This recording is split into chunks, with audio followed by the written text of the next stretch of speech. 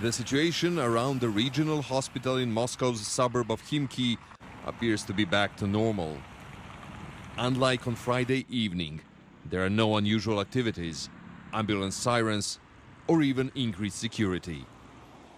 The last patients from the Crocus shooting who had undergone treatment here were taken to another hospital earlier in the morning.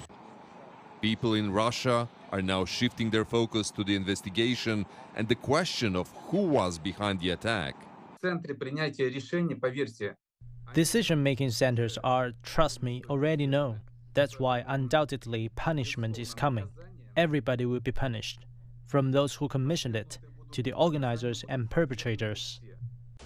Russian authorities released court footage of 4 alleged terrorists who committed the crime. But as the Russian president said, there are many questions that need to be answered. Analysts here are mostly in agreement about the suspects' possible motives. They say the attack has wanted not just to kill, but to generate mistrust towards the government, and most of all, instigate social and ethnic divisions in the country. They also say that the organizers deliberately choose to engage Muslims as perpetrators. If they are successful in turning the public opinion in Russia against the Muslim world, and the Arab world is a part of the Muslim world, and against the Russian Muslims, that is an ideal option for them. That's why picking these perpetrators was perfectly logical, and it couldn't be any different.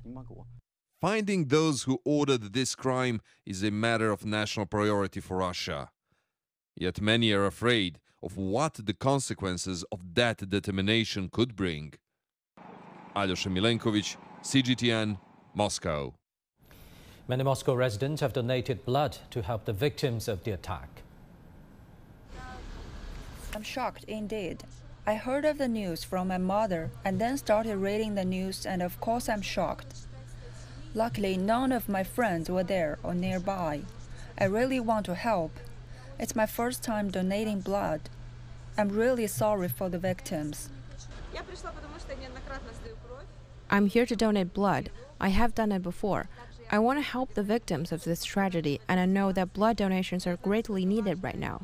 Although we're donating blood now, the victims won't get it soon, I guess, because there's a long cycle of checking the blood before transferring it. I want to support people to show we're not alone in this tragedy. We're trying to support each other during this time. We're a close-knit team. I cannot help anyhow right now, but I can donate blood. If there are other methods, I will also try them.